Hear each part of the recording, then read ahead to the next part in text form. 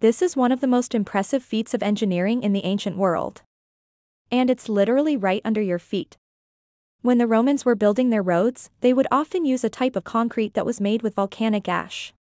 You see, this type of concrete is incredibly strong and it would last for thousands of years. In fact, some of these roads are still around today.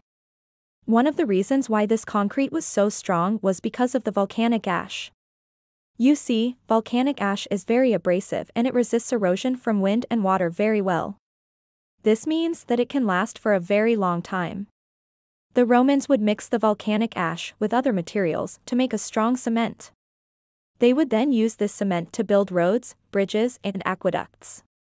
These buildings would often be around for centuries, if not millennia. And that's why we're still able to see them today.